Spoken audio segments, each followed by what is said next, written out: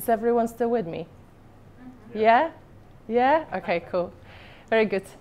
So we're moving on into the second point of the realizing value in the development process.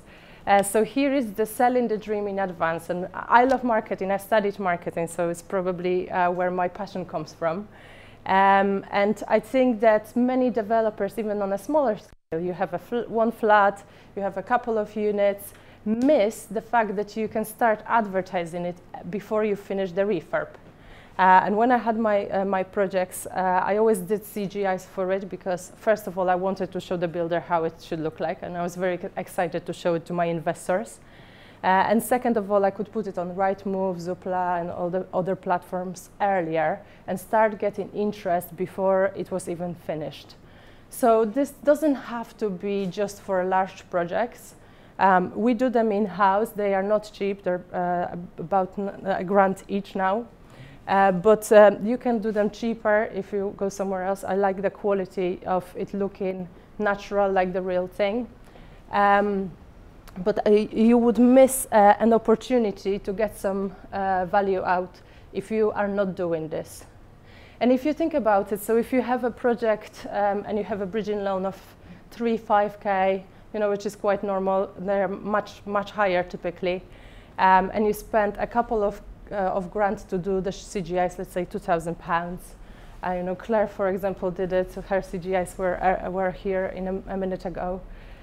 And that saves you, let's say, 10K, 15K, 20K in your financing at the end because you sold 1 month earlier.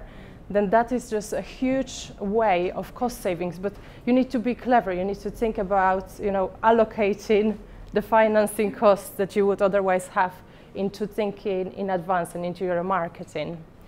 So this is an example of my own projects. The top 2 pictures are actually CGIs that went on Zoopla and Rightmove and were used you know, to market the property. And the bottom 2 is the finished product and with the show home. And what I really wanted is to get exactly the same things, but the sofa from the CGI failed to fit into the door.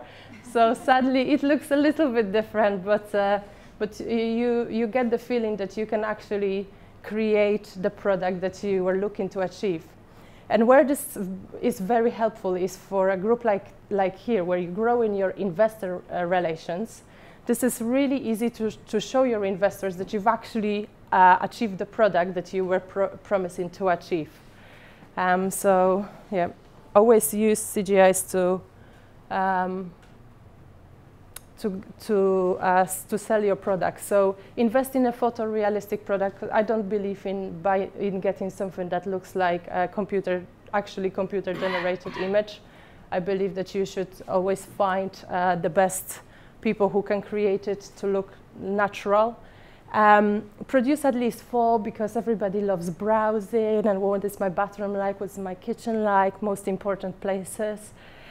Consider cost versus reward. So if you have 15K of bridging loan and you can save 1 month, you know, spending two grand on it is not unreasonable. And then also consider it marketing costs because you need to have some marketing costs if you have a development project. Right, so moving into the concept and interior design.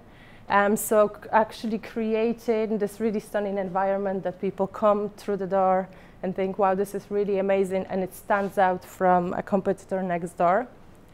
This is actually some designs for communal areas that we did only last week for a new client of ours, Broadwing Homes. So we are just deciding which one we're going to choose. And the interesting thing about it is that you don't have to spend megabucks for it because, you know, this is mostly paint and changing colors of the flooring. But it is much more interesting than coming into something very boring. And also hallways typically are what gives the first impression of the property. And they are typically overlooked. So looking at the concept of interior design, what we do is we work with the clients to really nail how the property will look like and how it's going to hit the target audience. So this is an example of of a bathroom for Mountbatten homes, when we went back and forth of how the different options will look like, you know, with a big mirror, with a small mirror, with different tiles. And it was really fun process, but it does take quite a long time. But then if you think you spend a month or two up front and you don't worry for the next 12 months after you finish and the units aren't selling, I think it's better to worry and work for a month than for 12 months afterwards. So some takeaways on the concept. This is again concept for Claire. So good design doesn't always require additional capital outlay. You know, think about colors, think about interesting flooring, which might be lino or you know, cheap carpets, but they could look really interesting. Let your product represent your brand. And that comes from my branding experience and the other branding company that I have, which when we work with the developers on their developments, we try to think about how that links into their brands and into kind of longer term vision. So create a certain look, you know, Mountbatten Homes look or Broadwing Homes look, so that they can continue and the clients always know the sort of product they're getting. Appeal to your audience. So if you are looking to sell to first-time buyers, you know, make it a little bit quirky, make it interesting. If you have an area where it's likely to be families, you know, do something that would appeal to them, to the kids maybe. So be a little bit playful with your design. Oh, that's it then. And moving on to specification, which is very similar. So once you've designed the development, then you go into, I could call it the boring details. So where is the flooring going to come? Where are the kitchens going to come from? And this is an interesting one. It's actually potentially where we add the most value because all of those different pieces add up to your cost. And if you don't control cost on those small pieces, you're going to be way out of your budget. And often what happens and what I see happening with some of our clients is they get a quote from the contractor. Contractor do not provide enough detail for them to understand what sort of product they are getting. And in the end, there gets some development. Indeed, it is a finished product, but it might not be as good as what they need to sell it quickly. So for me, if you're a developer, I think one of the most important points is that you know exactly what sort of product you are creating and who is going to appeal to, who is going to buy it. So what we do in the specification stage, and this takes us months and months and months to put together, is we design all of the bathrooms, kitchens, you know, we do technical drawings. We produce this document, which is there in a corner, which is typically about 50 pages long, on every single detail that goes into it, you know, including small things like handles, skirtings, etc., with costings, so that when the contractor gets it, there is no chance for any extras, because contractors are famous for their extras when it comes to development. So from small things such as, you know, tiles were different size than what they were expecting. There is definitely no no space here to renegotiate the contract, because they knew exactly what they were quoting for before they came to start this development. And when you think about it, actually, you know, on a development of 10, 20 units, small costs really do add up, and they can really easily eat into your margin. So all those extras are very risky strategy. So this is paying a couple of grand for specification is definitely money saved. So prepare in advance, you know, even on a small project, if someone is doing a conversion, make sure that you have all of these details of everything that's going inside the project. Just do a big list, everything that you can think about, because equally on a small project, one unit, you will be hit with a lot of extras when the contractor has to wait. Waiting time, I wasn't sure what to put in. And if you do not actually have the answer, he will not wait. He will just charge you for it. They are also running a business. So this way you are also getting the product that you want, you control the quality of what you're doing, and you control the brand impact to make sure that your brand stays strong in the market. So we came to the last point of my presentation, which is staging and show homes. And we're actually known a little bit for our show homes because that's how I started before we started adding up all other products. That's one of the show homes from last year from Grace Charles property. Just like the examples that I gave at the beginning where you can add up to 20% over asking with a show home, just because people look at it completely different. They perceive the value in the finishes, in the furniture, in the soft furnishings, and they kind of ignore everything that's happening around it. And I've seen so many times where we came in and we styled a property that was really finished to a quite low standard. But then you bring in the nice sofas and nice furniture, you paint a wall, and it just completely changes the perception of the development of that unit. So what I wanted to show you is I did a small example on why bother with all this styling. So I started with what typically happens when you finish a project. And I think it's in most of the cases you are over budget and you don't have any more money to put the furniture in, and you're thinking, right, so I need a sofa, I need a bed, I need like basic pieces to show everyone the space is right, that it will fit the sofa, it will fit a bed, etc. Well, actually, I think if you're doing something like this, you're doing an IKEA run, picking up their, typical pieces, quite cheap, I know the drill. What you're actually doing is, in my opinion, damaging the value in this project. And if you imagine, with the same pieces, someone next door might be having this property.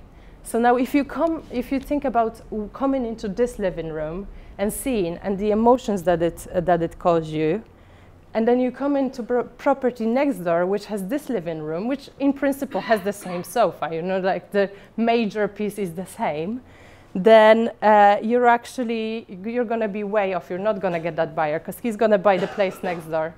And what I wanted to show you is our secret actually is that it's all in the little accessories, the small furniture, the kit that we have, and it's not in the large units that everybody thinks about. It's not about which sofa you bought or which bed you bought. It's all this perception of coziness and perception of quality that we create. So if you look at this one, it actually gives you exactly the same feeling with a different sofa. Every time you change the large piece of furniture, it doesn't actually change how people feel about coming into this space. So even if you just do the cheap clip-on sofa from IKEA, they still come in and they still feel the warmth of this space. So if you're using your styling packages, make sure that you choose a company that does all of those different bits. They do furniture, soft furnishing, mirrors and artworks, linen accessories that will give the feeling the space, the real feeling of a home. So my takeaways in here is, always create the home. The expensive furniture will increase the value of your asset. You can sell it, you can keep it for yourself. You can move it, many of our developers move it to storage, then use it for another development. What we always do is we have quite a colorful style, so there is always splashes of color everywhere with us, but within limits. It still has to be neutral for buyers to see themselves in that space, but it needs to have some cool items here and there. And it's all about balance when you create that space, and also think about who it is that you're selling it to. And on the show homes, you can rent them or buy them. So there are rental companies. We do rental as well, not that often. But if you have a family home, for example, it will unlikely be purchased with furniture. If you're doing a one-bed flat or a first-time buyer, they might want the furniture as a part of a package, which is quite good because you can drop it in and get your asking price or over asking negotiated in a deal. But on the larger projects, probably rented. I have a video which we might skip because it's just like shows the whole process of doing it from the beginning till the end. So you can go on my YouTube channel and watch a bunch of videos. We're actually releasing all throughout January. We're releasing tips for developers on like how to style big spaces. Went on last week. Interviews with our clients. So instead of playing this here for you, I'll show you the link to that so you can look at it yourself. So what we've covered in the presentation, we've covered 5 different places where we can realize a little bit money with planning. Who can mention one of them? Who remembers one? Staging, show homes, very good. Another one? Good, layouts. Another one? Specification. Yeah. Cool, almost there. So layouts, floor plan review, computer generation images and marketing, concept and interior design, create something interesting, specification, make sure you have all the details before you start or you'll be charged extras, and at the end the show homes, create the dream with that amazing show home. That's it, and that's if you find me, if you Google on YouTube Karolina Adamczyk, then it's gonna the channel will pop in and all of the videos are there. Thank you. Not a question, really, but I was just going to say on our hospital development, and you don't know this yet, but we're not even at first fix stage, and 2 of the apartments have been reserved, and we thought we were going to struggle to get 250, but they've both been reserved for just over 300. Oh, amazing. 20% over. Very good. Nicholas, your words of wisdom? Because I've had a long day, to be fair. You probably never know that Nicholas's words of wisdom.